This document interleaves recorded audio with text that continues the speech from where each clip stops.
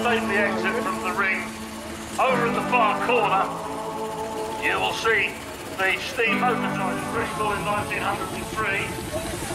And as early as 1913, he published a letter in a motorcycle in 1986. In fact, it was stored some of the time under the stairs of Mr. Hale's son's house, and that's why the motorbike is called the Haleson, because it was Mr. Hale and his son who managed to bring this wonderful example of something most unusual into preservation. The Douglas Motorcycle Company built some of the frame for it at Mr. Hall's home, and the completed machine was registered in January 1914 and used to overtake the Douglas Motorcycle test drive on hills because of its motor so. And it really is remarkably quick and remarkably efficient for a steam-driven motorbike. The Atkinson now passing me. Well, having looked at the lights on the lamps on this little model, they're very well made. It's brass, and the rest is how they used to be. Now, where's the motorbike gone? He's just gone round past me. I've always got my back turned to him.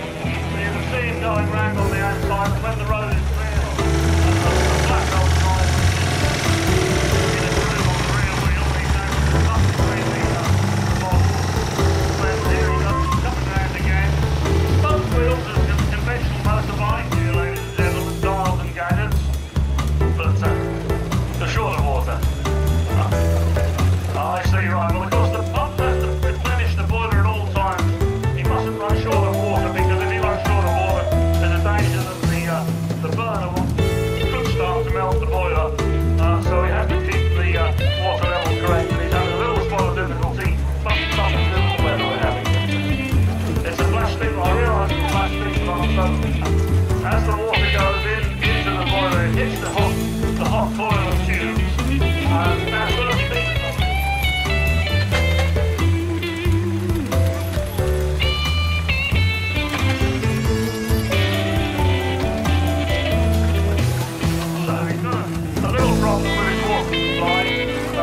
I'm sure he will overcome it, and I'm sure that tomorrow we will see him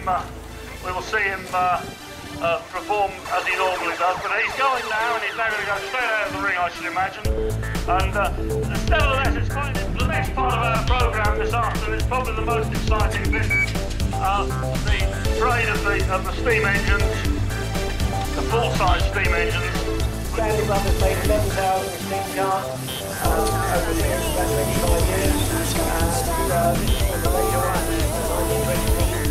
Number 3 in the programme, ladies and gentlemen, happens to be my own engine, the Ixton Flyer.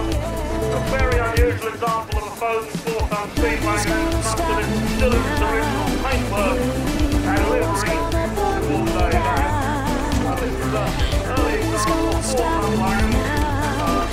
Quite rare, I think it's about 4 dollars.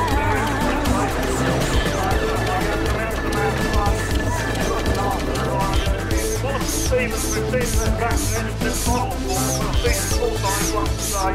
They've got these little quick full-time tractors for rifle producing, perfectly stored by Nathan Taylor, the owner. But here's Nathan to tell you in his own inimitable manner what it used to do and how he came by it.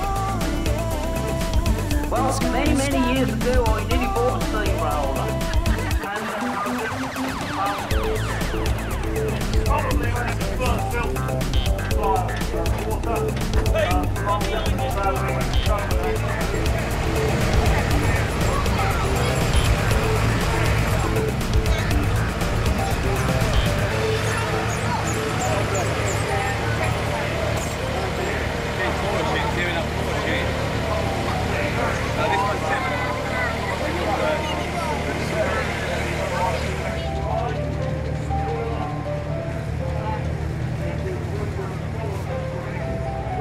working in Billericay over in